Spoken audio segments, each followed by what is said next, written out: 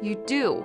When you have property that is in only one spouse's name, the other spouse has a marital interest in that property. So if you have a retirement account in the name of only one party, that portion of it that was earned during the marriage is still marital property, even if the other spouse's name doesn't appear on it.